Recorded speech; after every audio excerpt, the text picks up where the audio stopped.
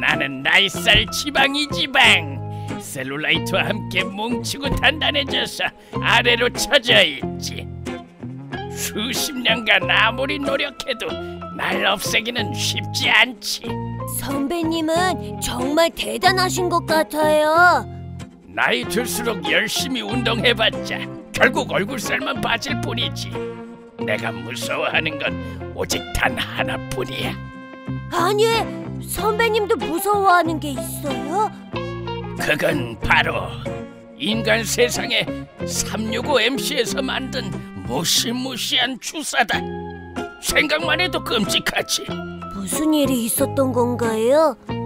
옆 동네 신입 지방이 하나가 한창 인간의 몸에 적응 중이었는데 갑자기 인간에게 무슨 바람이 불었는지 오후에 365MC에 갖다 놓은. 그리고 갑자기 그만 주사가 훅훅 하고 들어왔다더군.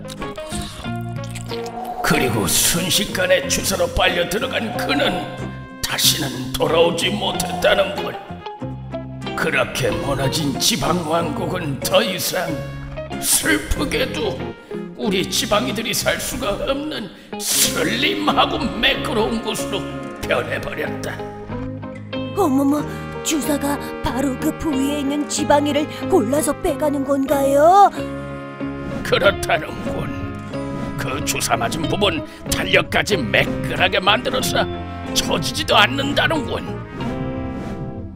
365MC 지방 제거를 위한 열정의 결정체 나잇살람스는 나잇살을 제거한다는군. 나잇살람스, 그 주사는 나잇살에 최적화된 약물이 배합되어 있어서 지방을 직접 뽑아버리는데 반복되는 다이어트랑 요요를 끊어버리니까 우린 살아남을 수가 없는 거야. 너무 무서워요. 나잇살람스는 정말 원하는 부위만 우리를 없애는 거군요. 갑자기 이게 뭐지? 갑자기 이 주사가 뭐냐고? 이건 나잇살람스잖아. 나잇살 지방이 죽네. 살려줘. 어머, 이게 무슨 일이야? 거기 누구 없어요? 늙은 지방이 살려주세요. 살려줘. 지방 인생 40년 이제야 끝이 난다.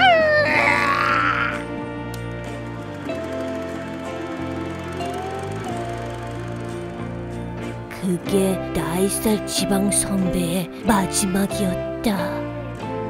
보기 싫은 나잇살은 뽑아내고 탄력과 근육은 업! 365MC 나잇살람스.